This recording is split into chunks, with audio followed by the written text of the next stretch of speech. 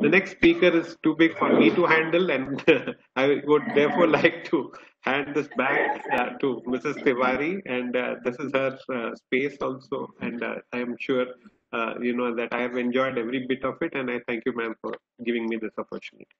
Thank you so much, Jen. Camera is on. Oh, okay, now it's on. Can't help but laugh, but but first of all, I just want to say to all our USC and hi Rom, I can see that you've already signed in. Yeah, this past hour was listening to our colleagues, USV colleagues, and I do want to tell you that I always find them very inspiring to hear from our own colleagues. I learn a lot from them.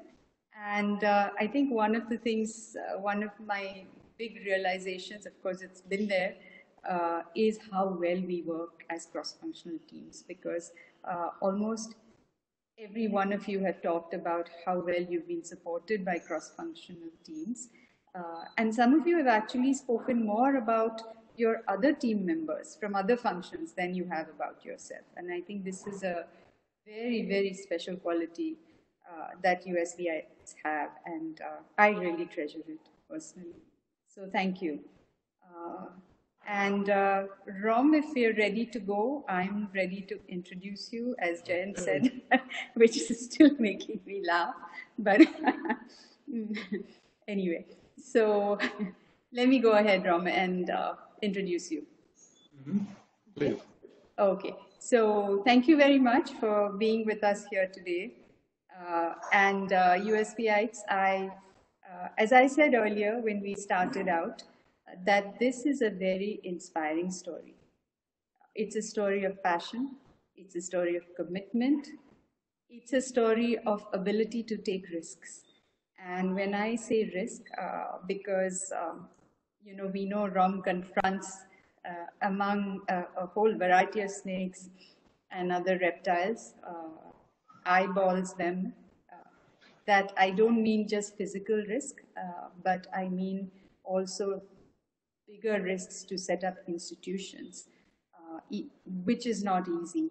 Even setting up one institution is not an easy task, and it is a huge risk. And he has set up several that have made a huge difference to the environment, to the world of reptiles, and to people as well. So it's my pleasure to introduce to you Rom Whitaker. He's affectionately known as the Snake Man of India, and I couldn't agree more with that title. I'm not going to tell you too much about him because I would rather he unfolds the journey, but Rom was born in New York City.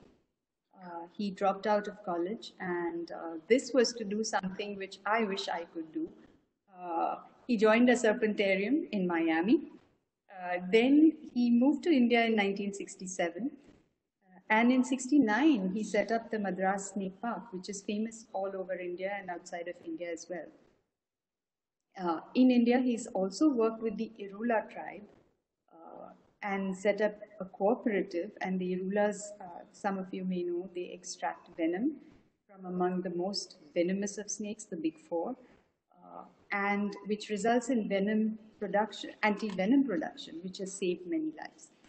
I'm sure this was not an easy thing to do. He's also set up a field station in the Andaman and Nicobar Islands and an alliance for gharial conservation on the Chambal River, and gharials, as we know, are also a threatened species. The Rainforest Research Center in Agumbe, which we were very, very happy to visit, and had some just unforgettable experiences. So we were really struck with the work that Rom has done. And for someone who confronts such seemingly scary creatures, he himself comes across as a very gentle person, not threatening at all himself. But I do want to leave you with a personal note, my own. I'm going to slip it in here, that reptiles are an extremely misunderstood set of species, and very maligned, thanks to myth and mythology and Bollywood and Hollywood and so much of others. And I know Rom's going to tell you much more about that. But please do learn from what Rom has to say and look at them in a different perspective. So with that, I'm going to hand over to the expert, and I'm sure you're all waiting to hear. Thanks very much, Leena. Am I audible? Is everything okay? Yes, absolutely. Okay, great. Now I just need to share the content, and I'll put on my... But that was a wonderful introduction. In fact, you've told my whole story now, so all I'd have to do is show you the pictures that go with it. Okay, so I'm the presenter now, and I'm just about to start my PowerPoint presentation, and we'll have a chance for question and answer at the end.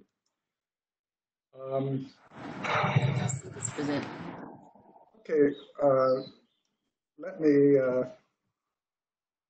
tell you that I started very young.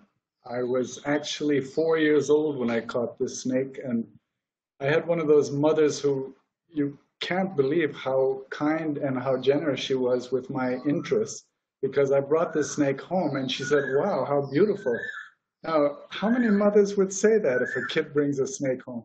Well, luckily she knew that it was a not a venomous snake, and she encouraged me from the beginning, and I have to trace my whole love for snakes and love for what I do to her. And this is just a title of what I'm about to show you. It's my journey over the last half century of what I've been deeply involved in and interested in. When I was in high school in South India at Crocodile, I kept a pet python under my bed. I know that pets weren't allowed in school, so I had to be a little bit careful with it. But then I realized that this was going to be my profession already. And so I went to the United States ostensibly to go to college. I only lasted 1 year in college. I couldn't quite take academics, I'm afraid. So I got a job at the Miami Serpentarium, and my guru, who is holding the king cobra there, is William Haast, and he taught me so many things about what became my profession later in life. I came back to India in 1967, and in 69 I started the Madras Snake Park. It was a very small affair to begin with, but the chief conservator of forests of Tamil Nadu gave us a piece of land in Gindi Deer Park, right in the city. And you can see the people in the background. Suddenly, thousands of people started coming to the Madras Snake Park. The first year we had 10 lakhs visitors. So then I realized, hey, snakes, maybe people are frightened of them, but they're certainly a very popular animal to come and look at. And I was very lucky enough to be called to a tea estate in South India, where a king cobra was causing problems amongst the workers there. So I helped them out by taking the king cobra out, but this became a wonderful display at the Madras Snake Park.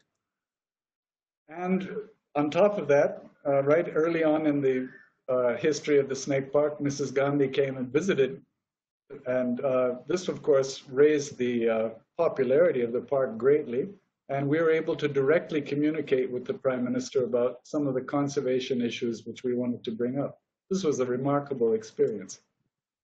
All right, so millions of people, lakhs and lakhs of people came to the snake park.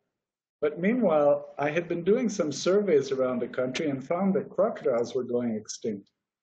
So although this picture doesn't look like it, we started with just 14 crocodiles, and now the Crocodile Bank, Madras Crocodile Bank, has ended up with over 2,000.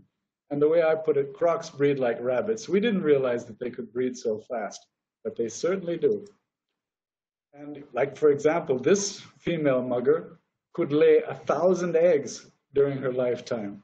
And this gives you an idea of what they're capable of doing. And the late Jaws 3, unfortunately, Jaws died last year, but he is with us for more than 40 years, and he was 18 feet long. Fantastic animal. The gharial is one of the strangest, well, is the strangest of all the crocodilians in the world. And it has this long snout, specially adapted for catching and eating fish. But it was very close to extinction. And so we really started very strongly. A major focus at the Madras Crocodile Bank was to breed it in captivity. And we were quite successful. In fact, we were able to breed hundreds of gharial, and we joined with the Government of India project to release them back to the wild. in places like the Chambal River, where we're now doing research on them. In fact, the gharial ecology project on the Chambal River, you can see that this big adult male gharial has a radio attached to its back. You see that? That's that's a transmitter which beams a signal all the way up to a satellite. So the person who's doing the research can sit at home and look at his computer and know exactly what this gharial is doing. And by finding out more and more facts about gharial, we were amazed to find that the male gharial is one of the best daddies in the world. He looks after all the babies that his harem produces. Sometimes as many as 400 or 500 baby gharial will be looked after by this big daddy. You can see a bunch of them right there, all honed in on him. They know he's security, so they stay close to him. At the Croc Bank, we have wonderful ability to teach people about crocodiles and reptiles in general. And it was wonderful that the USV Experiential Education Group came there in August 2017. And it was exciting for us, and I hope exciting for them. We've gotten some very nice feedback from them on their visit. All right, just to zip over to the Andaman and Nicobar Islands, I went there first in 1976, and I literally fell in love with it immediately. Who couldn't? I mean, these beautiful beaches and the rainforest. And I mean, it was just such an incredible place, but under a lot of stress in those days. There was a huge timber industry going on there, and we actually lobbied very hard to get this stopped. And it had been stopped, and it is very, very strictly protected now. So we set up this base called the Andaman and Nicobar Environmental Team, and it's gone from strength to strength. We made very simple huts for people to stay in. But please understand, working in the islands is beautiful and wonderful, but it can be pretty difficult, and you need a place to stay. And that's what we realized, that if we want researchers to come and get excited and come over there and stay for longer periods of time, we had to give them a comfortable place to stay. And to provide them with transport. In this case, these are dugout canoes, but we've motorized the dugouts, and they're able to go from island to island. There are over 400 islands in the Andamans, and to go from island to island is not that easy. You have to have a boat. And now we've been involved over these last 25 years or so in the conservation of fantastic forests, and a lot of underwater work with coral reefs, fish, sea snakes, dugongs, everything really, including the fisheries industry there, which some of our researchers are doing some very interesting studies. Both my sons, Nikhil and Samir, have been doing wildlife work since they were young. I didn't twist their arms. They seem to fall into it naturally. And Nikhil, on the left, is now the curator of the Madras Crocodile Bank. And on the right, Samir, with that little pit viper, is working for Flora and Fauna International in the UK, in Cambridge. All right, now to jump to something else, the Irla Snake Catchers Cooperative. As Leena just told you, I had been working with the Irlas for a long time, since the late 60s, and found out that they were the best snake hunters in the world. And they needed some income because they were involved in the snakeskin industry, which was closed down. So with Dr. Salim Ali as a patron, we set up something called the Irla Snake Catchers Cooperative Society. And this society, since they were no longer allowed to catch snakes for the skins, and this was very important too, because snakes were being slaughtered by the millions, and it was very important to stop this industry. But then what to do for the Irlas? So we helped them set up something called the Irla Snake Catchers Cooperative, which is now the main venom supplier for the production of antivenom in India. We'll talk a little bit about snakebite toward the end of the talk, but the production of venom is so important for the production of antivenom, the only cure for snakebite. And this is how it's done. This snake, a Russell's viper, is picked up carefully, gently but firmly, and allowed to bite into a rubberized Dacron piece covering a glass. And the venom, as you can see there, is then collected and processed for the antivenom. And 40 years later, I'm still working with the Irlas, going out with them. We've made several films with them, and they're just a wonderful bunch of people. And very interestingly, in 2017, the United States, the Florida Fish and Wildlife Commission heard about the IRLAs, and they said, well, maybe we need some snake catchers who really know what they're doing to come over here and help with the pythons problem in Florida. I don't know if you've heard about it, but people who used to keep pet pythons in Florida suddenly started letting them go out into the Everglades swamp because they got too big at home. And some of them grow to over 18 feet long. Well, Buddyville and Masi, the two IRLAs who came over to the United States with me, we had to teach them about the local venomous snakes first, including this rattlesnake.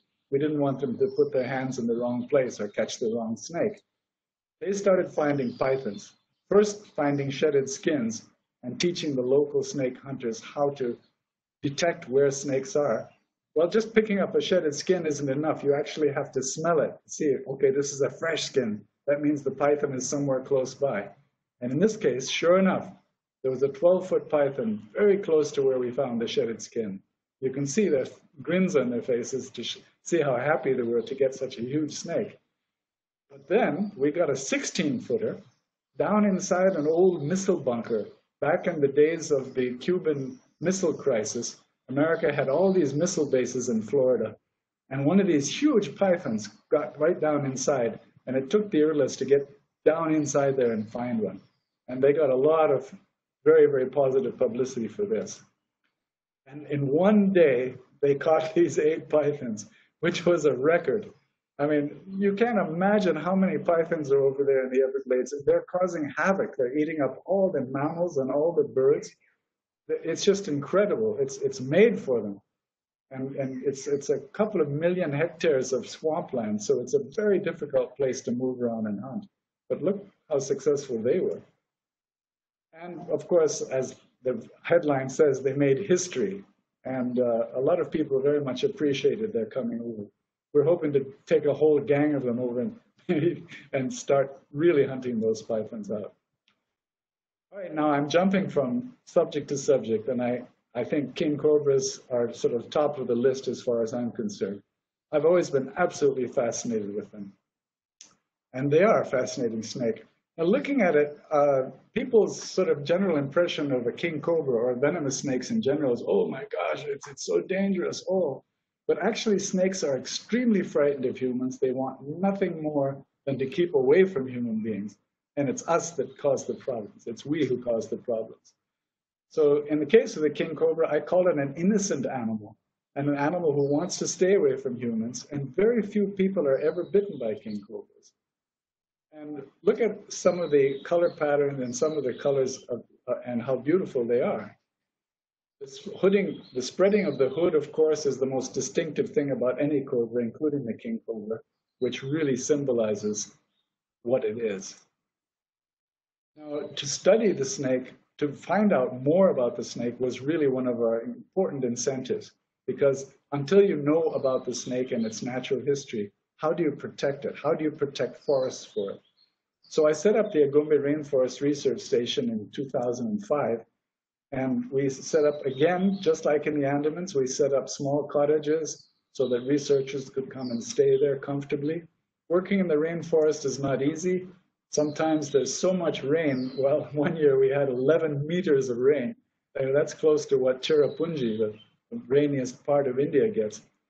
And so working in a very, very wet environment is not easy. And a researcher needs a comfortable place to stay. Agumbe is full of fantastic creatures, including the flying lizard, or flying dragon, we should really call it. It's called Draco, which means dragon. But really, to study a snake, you have to use radiotelemetry. This is actually the way we do it, is actually inserting a small radio transmitter, similar to what we used on the gharial, but that's a much bigger one. A small thumb-sized transmitter has to be inserted inside a king cobra. But the first thing you have to do, of course, is get one. Well, rescuing king cobras is very easy in Agumbe because people call us almost every day saying, hey, there's a king cobra in my house or fell into my well. Would you please come and get it out? The wonderful thing about the people of Agumbe is they do not kill snakes. They don't kill king cobras especially. They worship them. And by revering them, this helps us greatly. Half of our conservation problem is already taken care of. And king cobras get into some weird situations. They're snake eaters, and snakes come into people's houses searching for rats. And in this case, Ajay, who you see on the roof of someone's house here, found this king cobra up in the rafters. It was trying to catch a rat snake who had come into the house to try to catch a rat. But catching a king cobra on a roof is no joke. You can see the pipe that he's using. It's a very interesting method which he uses to bag the snake. Or, in this case, the king cobra felt chilly in the morning and decided to warm himself up on top of someone's engine. Luckily, they opened the hood of the car before they took a drive that morning and found the king cobra. But can you imagine, that was quite a shock for them. So again, they called Ajay, and he came and took it out. Well, the next episode of this whole journey was to invite Matt Good and Mr. and Mrs. Tewari to see the actual process of implanting a radio inside a king cobra. And Dr. Matt Good, who you saw in the previous picture, is shown here. He's showing the vet doctor, Arun Pari, who's the one with glasses, how to implant a radio inside a king cobra. This king cobra is now asleep. We've given him an anesthetic, a gas, which puts him to sleep for about half an hour so that the radio can be surgically implanted. And to track the king cobra after the radio has been put in is, of course, extremely important. And we've got a lot of people volunteer to do this job, but most important of all are the local trackers, the people who actually know the forest and know, as the snake is being followed, which way the trackers can follow them and the easiest way to get through the forest. It's not an easy job. For example, one male king cobra traveled 100 kilometers over a period of 8 months. Can you imagine a snake traveling this distance? And the fact is that it had to travel across the entire landscape of the Gombe. You can see that it's not just forest. There's plenty of areca plantations, rice fields, villages, and crossing roads, which was really scary for us. Whenever we radio tracked it, when we followed the snake and we knew that it was coming near a road, sometimes one of us would get up on the road to stop traffic just in case one of our king cobras got run over. It doesn't happen very often, luckily. People, well, for one thing, it's a pretty big snake. You can see that it covers the entire width of the road. But the wonderful thing about following one king cobra is that it leads us to other king cobras. Now, I'm not sure how many of you people know about this, but male snakes, many species of male snakes do something called combat dance. And they're actually fighting. This is a wrestling match, and the winner gets to mate. They don't bite each other, but they keep wrestling and pushing the other one down. And the stronger, the bigger one usually wins. Now, I'm not sure how many of you people know about this one too. Of more than 3,000 different species of snakes in the world, the only snake that makes a nest is the king cobra. This makes it so unique, and so, I mean, already it's a unique species, but the fact that it makes a nest is really fantastic. You see, this female has gathered up all these leaves. It took her 2 weeks to gather this pile of leaves, and she's laid her 18 or maybe even up to 30 eggs inside the nest, and she lies on top. By lying on top, you can imagine there are not too many predators who will want to come and mess around and try to eat her eggs because, well, they'd have to face her wrath, the king cobra. When the babies finally hatch, they're actually very cute. It took about 70 or 80 days for a baby king cobra to hatch. And what's very interesting is that this incubation chamber that the female makes is so efficient and so perfect for the humidity and temperature that there is almost 100% hatching rate. Almost every single egg hatches. And when the babies hatch, they are totally beautiful little creatures, and they generally climb straight up into the trees. And this makes a lot of sense because down on the ground there are a lot of predators, everything from wild boar to mongooses to civet cats, and so many different species of animals, including other snakes, would eat them because they're only very small. They're only about 12 or 15 inches long when they hatch. The king cobra, as I said, is a snake eater, and here is an adult king cobra who's gotten a hold of a rat snake. The rat snake is trying very hard not to be eaten and bites him back. It doesn't hurt the king cobra though, and the king cobra's venom will very quickly paralyze the rat snake, and he'll swallow it. The only thing that king cobras eat other than snakes are monitor lizards, which are actually closely evolved from snakes. King cobras also eat venomous snakes, including cobras. It's very sad for the cobra, but the point is for the local people to know that king cobras are a very important snake to have around because they control the numbers of cobras and vipers and other snakes which cause so much misery and cause so many human deaths in India. So I always kind of jokingly say everyone should have a king cobra in their backyard to keep the venomous snakes away.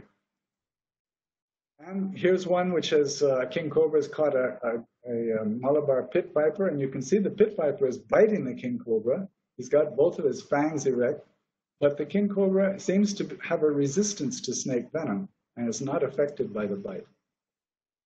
All right, so at the Agumbe Rainforest Research Station, we do quite a few other studies too. Not we, but the people who come, we're a herpetologist, so we study reptiles. But a lot of people have come to study gaur, leopards, wild dogs, the lion-tailed macaque, which is a critically endangered primate. And these studies go on and on all year long. And again, we've provided a nice, safe, comfortable place for people to come and do this research. We also host international meetings, and we have people coming from all over the world, either to do research or to come and meet with local researchers. And we also involve local students in research. This young lady, Kirti, is a zoology student at a nearby college.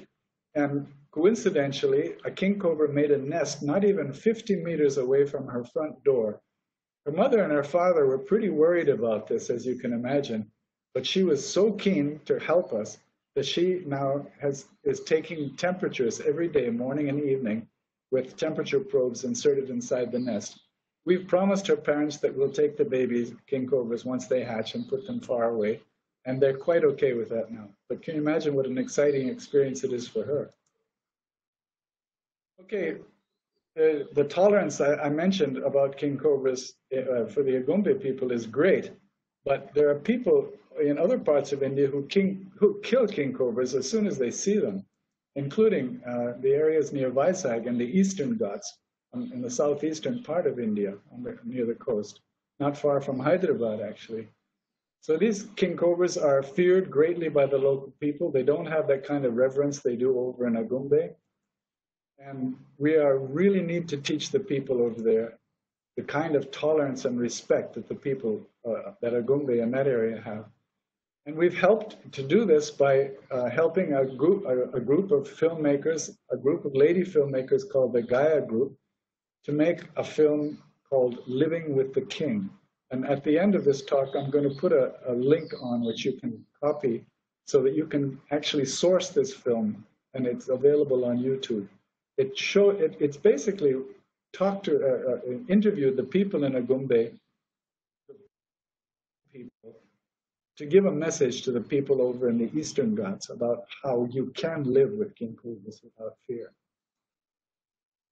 And I've been using films and talks to turn people on to wild animals all these years, and I've made several films, including for National Geographic and for BBC. Crocodile Blues was about the gharial. Dragon Chronicles was about Komodo dragons and other wonderful creatures like that. The Million Snake Bites was about the problem of snakebite in India. And 21st Century Cats was about leopards. Leopards we found in our own backyard because just 100 yards away from where I'm sitting right now, we have a forest and there's leopards living there. Okay, workshops for forest staff and for everybody are really important. And Ajay is the man standing right in front in the blue shirt, is the man, Ajay Giri, at the Agumbe Research. He's the field director at the Agumbe Rainforest Research Station, and he conducts these programs.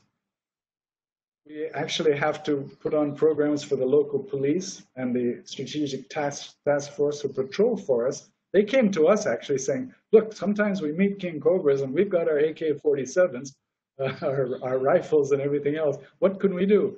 And we try to tell them, look, you don't have to worry. The snake is not going to bother you. He might see you. And if he does, he'll go the other direction as fast as he can. And the people respect this, and nobody kills king cobras there now. And education at the school levels are a lot of fun. We have videos to show them, and sometimes live snake demonstrations. And wow, they touch a snake and they say they're not slimy at all. Can I have it? Can I have it? Actually, the snake, poor snake gets tired out being prodded and poked and photographed, and everyone wants to hold it around their neck. We have to stop it after a little while. Okay, our snakebite mitigation project is now the main thing I'm concentrating on. It is actually the biggest human-wildlife problem in India. You hear a lot about the elephant problem, the tiger problem, the leopard problem, but snakebite is indeed a huge problem. Snakes are very essential because they eat rats. They're a very, very important part of our ecology, and people can learn to avoid snakes. These are the basic facts. 50,000 people die from snakebite each year in India. A lot of people don't know this, but it is true. And many more, hundreds of thousands, are permanently injured by snakes. There are actually only 4 kinds of snakes which cause most of the deaths, the big 4, which I'll be showing you in a minute. Snakebite is definitely preventable and definitely treatable, but you must remember that antivenom is the only cure, because there are many other purported cures, but they are not effective. They are just a big waste of time. Okay, the Russell's viper is number 1. This is a snake which blends into its surroundings very well. It comes close to human habitations because it's a rat eater. It's a large viper. The cobra you all know. Cobra is the most famous snake in the world, probably because of snake charmers. And I don't know, it is truly a very beautiful snake. It's worshipped almost throughout the country. And you can find icons of cobras in almost any temple you go to throughout the country. The krait is a snake of the night. It's a fairly large snake. It grows to about 1 meter long, a little bit more. It's jet black with white cross bands, and it's only out at night. But it has a very toxic venom. The sawscale viper, although this photograph doesn't really tell you how big it is a tiny snake. It's only 10 or 15 inches long, and it's incredibly common in some areas. Along the coastline of Maharashtra, for example, where the laterite rocky tableland is found, that's where it's very, very common. It's a snake of the open areas. It's not found in the forests at all. It's very small, but it has a very toxic venom. Okay, we have, tried to do education programs, and we think preventing snakebite is the way to solve the problem. And just by telling people that most snakes are harmless, they avoid humans. If you use a torch at night, if people just would use a light at night, probably 50% of snake bites would be stopped overnight. Sleep using a mosquito net, especially if you sleep on the ground or on a mat on the floor. Snakes eat rats, so keep rats away. That makes a lot of sense. And the main lesson here is that if someone is bitten, get to the hospital and get the only remedy, antivenom. I keep saying this, we keep repeating it over and over again so people remember it. To teach people about snakes, we produced a book called Snakes of India, which shows that even though we have over 300 different species of snakes in the country, only 15 of them have ever caused the death of a human, and only 4 of them are the very common ones, the common big 4 venomous snakes of India, which I just showed you. So it's really important to spread the word about snakes. Because, for one thing, they are our best rodent controllers. I suppose if we didn't have snakes, we'd be facing famine, because rats would just overtake and eat up all of our rice and wheat and all the other grains. And of course, the lesson about always using a torch at night. Now, the guy using the torch here is obviously being careful. He sees the Russell's viper in front of him, but notice he's wearing chappals, because if he didn't use a light and he stepped on that snake, the snake would feel like it's being injured, like it's being killed. So what will he do? He'll bite in defense. That's why they bite, just in self-defense. Okay, the second step is to improve antivenom and guarantee its availability in villages. Now, this is something we're working with the antivenom producers about, and we're working with the government of India, the health ministry, to make sure that free antivenom is available where and when it's needed in rural India. And prevention is definitely the best cure. But if you're bitten, antivenom is the only cure. I've repeated this now 3 times already just in this talk. So you can imagine during the time that I'm talking to people, when we're giving a talk to a group of people in villages, we say it over and over again, antivenom. Because there are a lot of dangerous remedies out there. They're so-called remedies that they're not at all. Something called the snake stone. These things have been around for decades or even 100 years. They don't do anything but make a person feel better. So the Irla, for example, have their own herbal medicines, and I didn't say don't use it. I said use it, but use it on the way to the hospital to get antivenom. Because when a snake bites, it injects venom. So you have to get an injection to neutralize the venom. This is the lesson. And this is a fairly simple lesson to get across to people. Okay, a very important part of our work is venom sampling. We're sampling venom. This is Jerry Martin, one of my colleagues, a herpetologist and an expert snake man. And we are extracting venom from a Russell's viper. Here, in this case, was in Maharashtra, in Mahad. And this venom goes to a venom research laboratory at the Indian Institute of Science called the Evolutionary Venomics Lab. Our colleague, Dr. Karthik Sunagar, actually is looking at the variation in venom throughout the country. This is all to improve antivenom, so that when you're bitten by a snake, you get the best treatment possible. And step 3, this is really very important, is to create rural medical support. Right now, during this time of COVID-19, we all know that rural India is having a hard time and may, God forbid, have even a harder time because of the lack of medical facilities in some of our most remote areas. Recently, I heard that in Odisha, they have actually started providing ventilators and for all ambulances, and this is extremely important to be able to have snakebite treatment and the correct protocol throughout rural India. Okay, the last little message is to remember that snakes are frightened of us. They really only want to be left alone. This king cobra is very happy to be sitting in front of me, but if I stood up, he'd just shoot off as fast as he could go. He just wants to keep away from me. Thanks very much. And these are some of the organizations, including USV, who are supporting our work, particularly on snakebite. And I wanted to show you that, I wanted to tell you that this is the link that if you can copy this down and go to the madrascrocodilebank.org link, you can source these short films about venomous snakes, about snakebite, and one in particular you'll very much like is Living with the King, all about king cobras. I think now we can open up for question and answers, am I right? Yes, thank you. Yes. Thank you so much, Rom.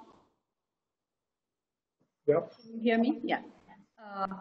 Thank you so much for that, especially for that very emphatic message that snakes bite because they are simply trying to defend themselves. And right. I hope it busts a lot of myths and reduces a bit of fear that some people have for snakes. Yeah, because when one sees 50,000 bites in a year and then one hears that snakes are not harmful, somehow those two statements don't seem to go together. But as you said, it's just simple precautions and it's a lot of common sense that can bring those numbers down drastically. So I do have a number of questions and I'm going to ask them on behalf of people because otherwise it might get a bit chaotic. So let me start with, let me start with the first one, Sukumar. What is the difference between a cobra and a king cobra? Okay, that's an interesting question because a lot of people confuse it. A king cobra is actually not one of the true cobras.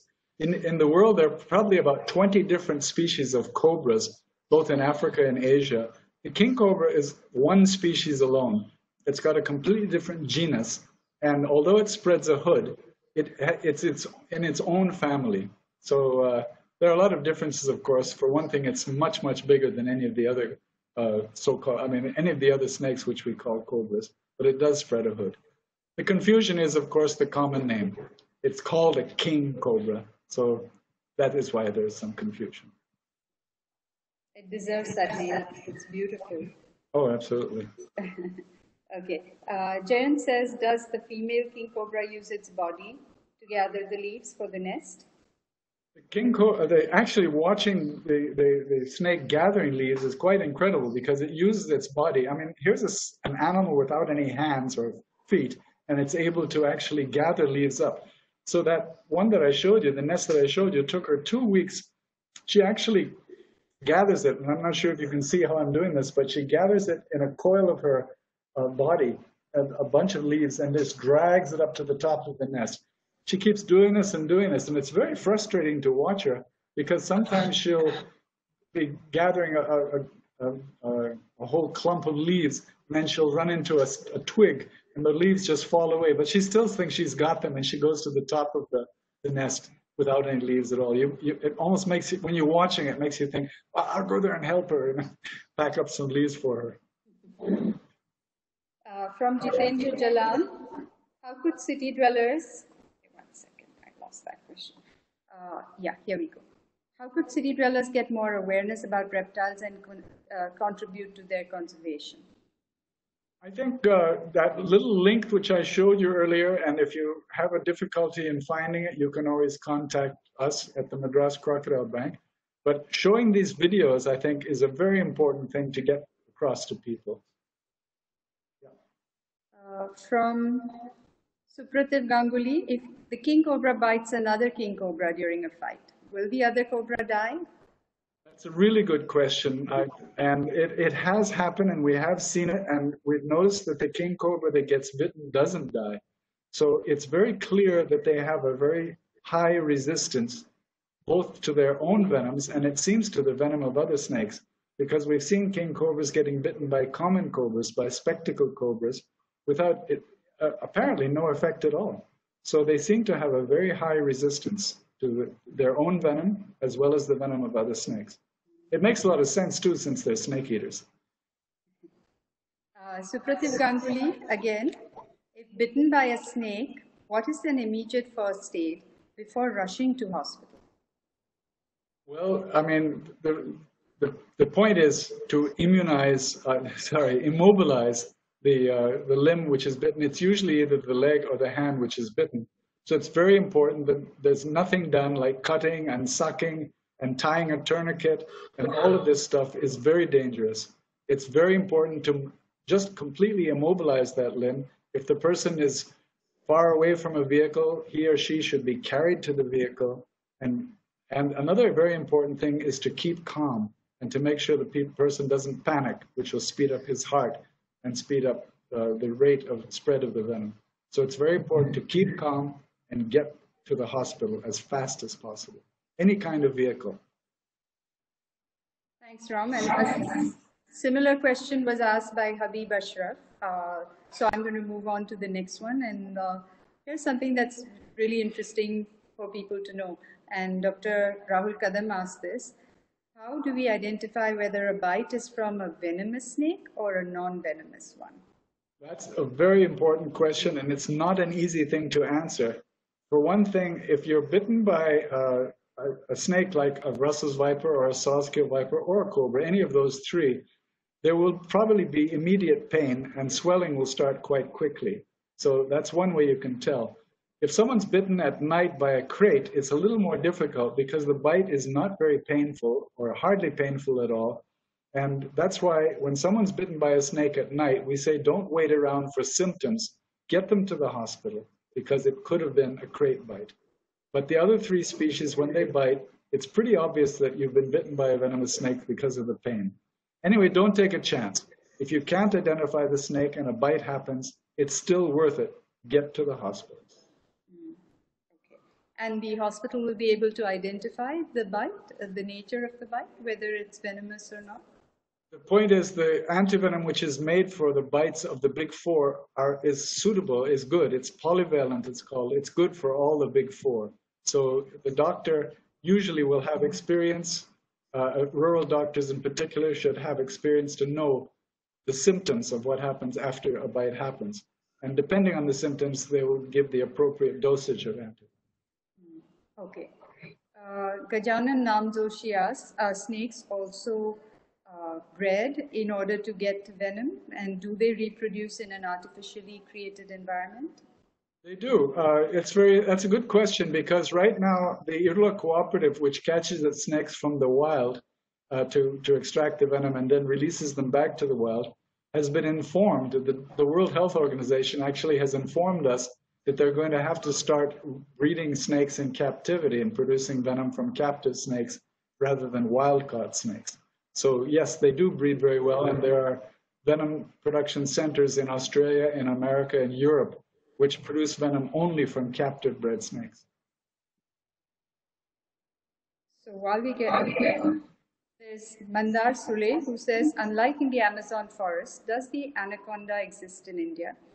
And do they have a habit of swallowing humans? Okay, so while we are talking of the Amazon, maybe I can add a little piece of my own to this question. Could you tell us about the snakes of Africa versus India versus South America, please? Okay, I can do that. Obviously, we don't have any anacondas in the wild in India, but if you come to the Madras Crocodile Bank, you can see green anacondas and yellow anacondas. Yeah, I haven't actually heard of a real story of one swallowing a human being, but it's perfectly possible. Reticulated pythons in Malaysia and Indonesia have swallowed people, and you may have seen something online fairly recently that a person was swallowed by one of these reticulated pythons. As far as snakes go, well, all tropical parts of the world, Africa, South America, and Asia, have an array of different species of snakes. And I think India has one of the highest numbers. I think the whole African continent probably has close to 500 different species of snakes. And India is much smaller than the African continent, and we've got 300 different species of snakes. Africa has many different kinds of cobras, whereas in India we only have 4 different species of cobras. South America, of course, has no cobras at all. And the main venomous snakes there are the pit vipers. And they've got a huge pit viper there called a bushmaster, which grows to nearly 10 feet long. And this is, as a pit viper goes, this is and it is the biggest in the world. So yeah, it's a fascinating and very complicated subject because there are just so many hundreds and hundreds of different snakes. I've had the pleasure of going to both Africa and South America and had some experience, but not as much experience as I've had here and in the rest of Asia. So just a little extension to that question, the venomous ones are always the most interesting. Could you tell us a little bit about those very exciting snakes like the boomslang, the black mamba, the taipan, which we hear about? Yeah. Yeah, well, I've had experience with a few of them. I was in Namibia not too long ago, and I saw a whole bunch of birds dive bombing something in a tree, and I said, aha, something's going on there, and I'll bet you it's a snake. And sure enough, it was a boomslang. Well, I climbed up into the tree, and I wanted to take the snake down so that I could get photographs of it and kind of save it from it being savaged by the birds. So I was holding on to the branch with one arm and holding the tail of the snake with the other. And then I realized, well, what am I going to do now? I mean, I have to climb down the tree. So I just dropped the snake down and went running down and got my photograph on the ground. It was kind of embarrassing to the people who were watching, but yeah. In Australia, yeah. Go ahead, Rom. Okay. Yeah, in Australia, where the taipan is found, this is an incredible snake. I actually found them in Papua New Guinea, and it's a very fast snake. Again, it's frightened of humans, but it's a very intimidating thing because if you grab it by the tail, it doesn't want to just push off and go away the way a king cobra does. It comes straight at you, and it's very fast. So it's pretty scary. And yeah, you have to have your wits around you. And you have to be a bit younger than I am now to be able to handle them safely.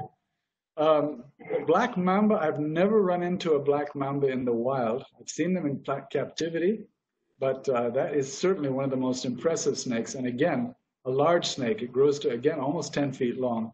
And so it's approaching the size of a king cobra.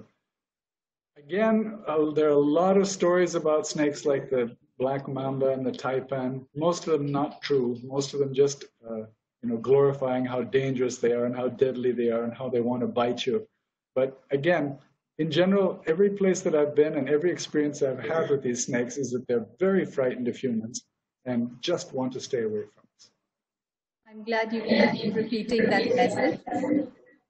So here's a question from Sudhir Thatte. Where does the snake store the venom in its body? Okay, a snake has modified salivary glands right in its cheeks. So you see a bulge on the side of a snake, particularly in a Russell's viper. You can see actually a slight bulge on both sides where we have cheeks. It has these venom glands. And these glands produce venom over a period of time, and each one has a small tube which actually leads to the fang. And probably most of you know that the fangs are hollow, just like injection needles, and the little tube which leads from the venom gland to the fang, when the snake bites, the muscles in its cheeks, so to speak, around the venom gland, squeeze the venom gland, and the venom shoots out of the tip of the fang. Very, very much like a hypodermic needle.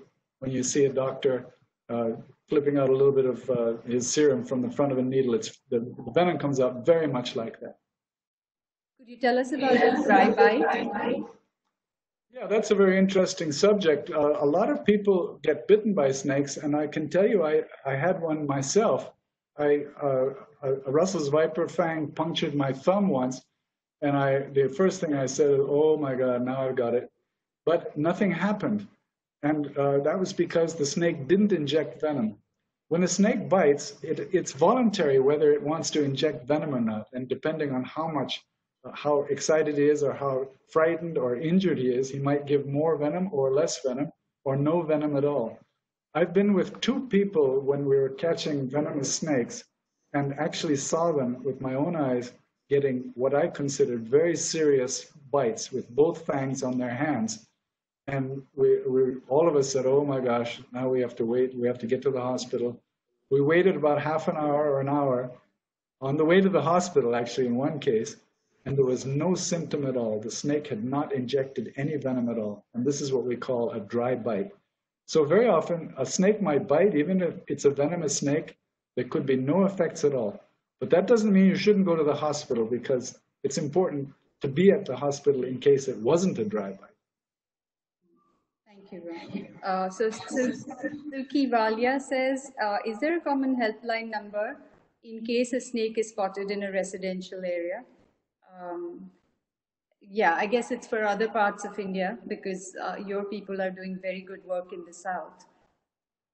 Yeah, almost every city, I think you have to go online to find this, but almost every city, I know Mumbai for sure, has many snake rescuers. And Maharashtra, I think, has more snake rescuers in one state than the entire country put together. So almost anywhere you are, you can find your local snake rescuer. So I'm going to just add to this question a bit. In Mumbai and in our corporate office in the garden, we sometimes find keelback, dhaman. What else have we found? We found, pretty much, I think, these 2 snakes. Yeah. I don't remember if we've seen a cobra, maybe. We do call the Sarpamitra. But how do you know who's a genuine Sarpamitra who will release the snake safely back into the forest? Because to me, it's more important that they release the snake safely and that they don't keep it and play around with it like it's a toy and show off. That's very true. And a lot of people are asking us, is there any training program that we can take?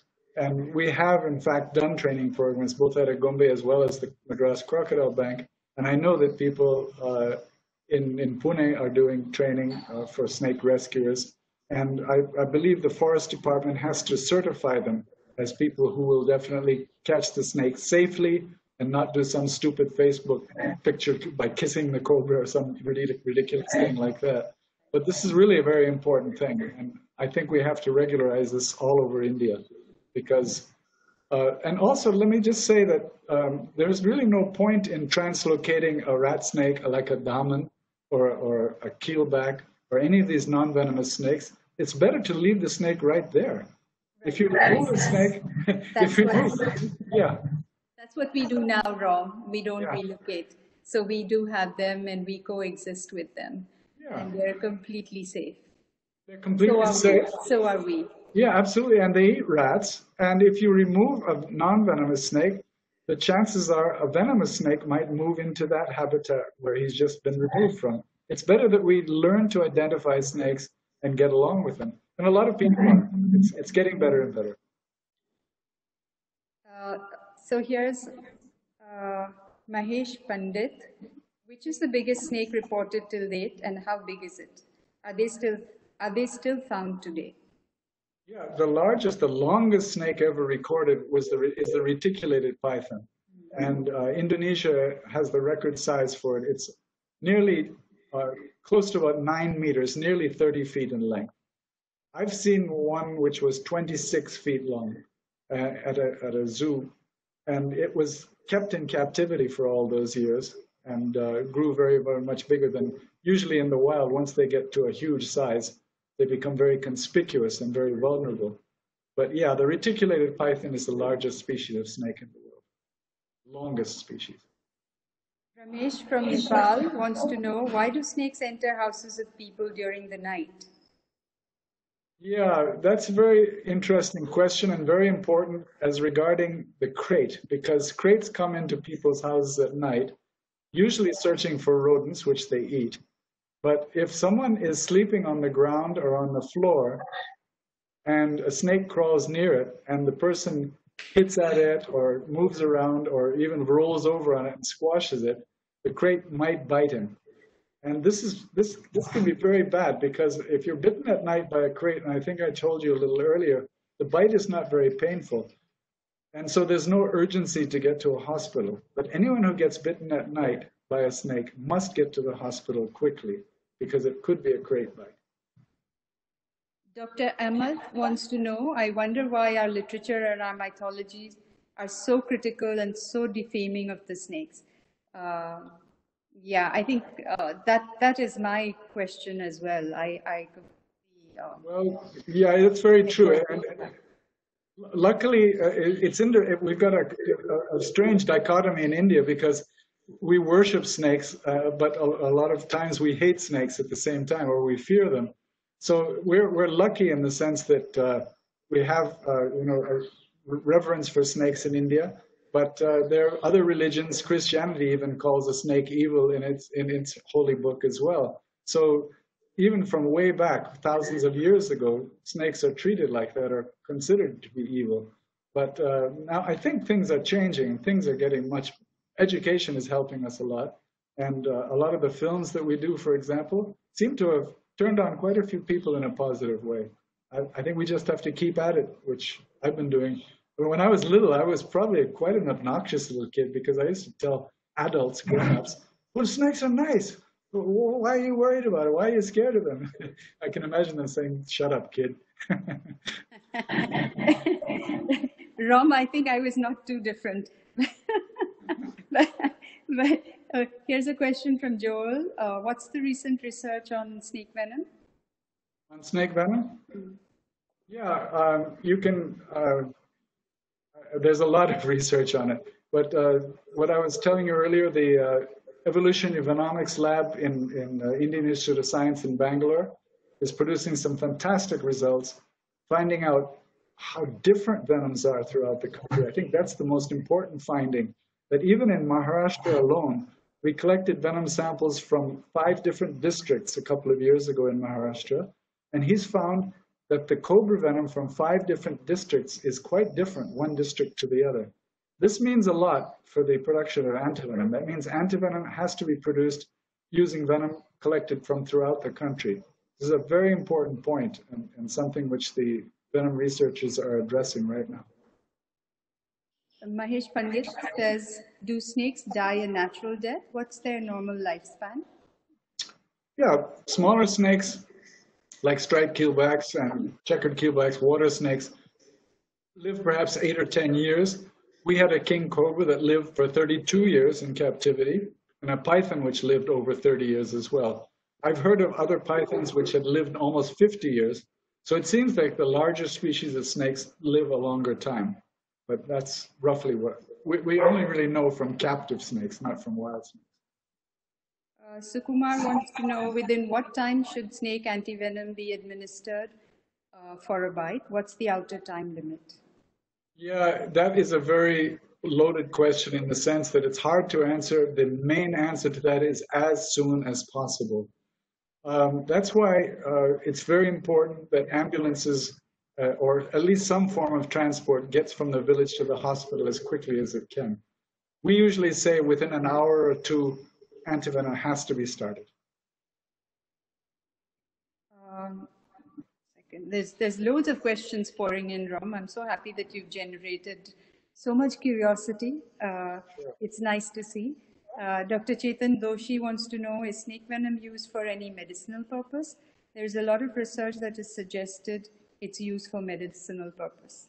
And he heads our R&D, so naturally this question would be from him. Yeah, there are many uses of venom for different medical products. For example, they found that the coagulating properties of certain kinds of vipers are excellent in blood coagulation. A derivative of Russell's viper venom called Stipven was used to stop bleeding in dental surgery, for example. And a derivative of cobra venom, which which affects the nerves, has been used as a non-addictive pain reliever in lieu of opiates, for example. There's a lot of research being done in this area. Incredibly interesting. Okay, there is another question coming in. Until it comes in, could you tell us a little bit, and this is from me, about the life of a snake catcher, especially somebody like Ajay, because I have the greatest deal of respect for the work he does.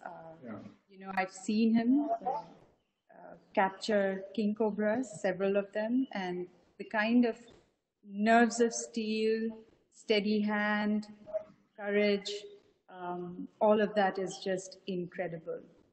Yeah, and the job he does to save snakes. I'm 100% with you on that one because I've seen so many of the snake captures by people who don't really know what they're doing or who want to make themselves look like heroes.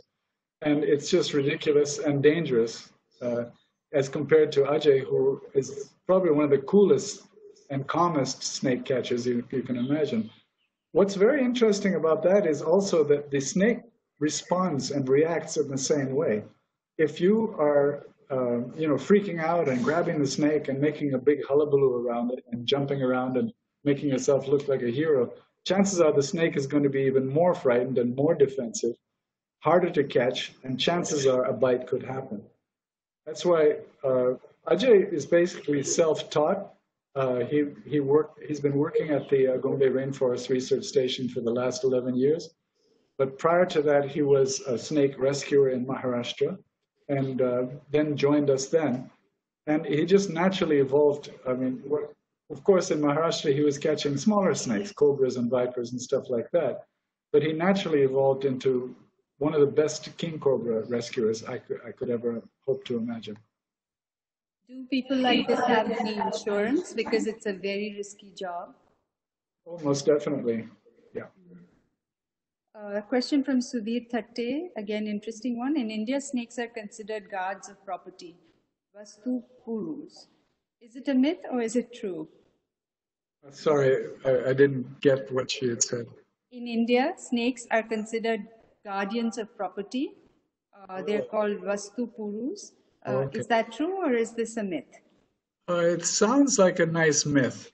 And it's great for the movies, but in reality, people have actually used snakes for this, to put snakes amongst their treasures and stuff like that. But it's not. It is more of a myth than anything. A nice story. Ramesh Dhant says, "How can I keep snakes out of my yard?" A high wall. It depends on, well, actually, if you have a lot of debris lying around, a lot of leaves, for example, can be raked up. And if there are a lot of rodents around, it's very likely the snakes are going to be around. If you keep rodents away, chances are snakes are not going to be very interested in being in your place. Tapash Datta says, which is the most venomous snake in India? In India? You did mention, yeah. As far as we know, yeah, the crate probably has the most toxic venom of any snake. There's one more question coming in, Rom. You've been extremely patient with answering so many, but can we wait for one more? It's just coming in. Please, go ahead. Yeah, I can see someone's punching it.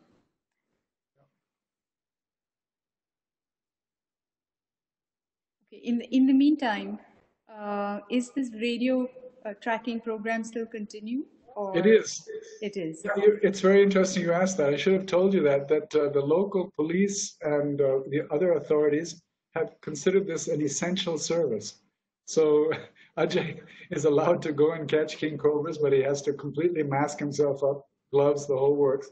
And he always says in advance, if I'm coming to your house to catch a king cobra, I don't want anyone else there. Only the household owner can be there. Nobody else can come. Because usually a group of people, sometimes 100 people show up for one of these snake rescues. So yes, it's still going on.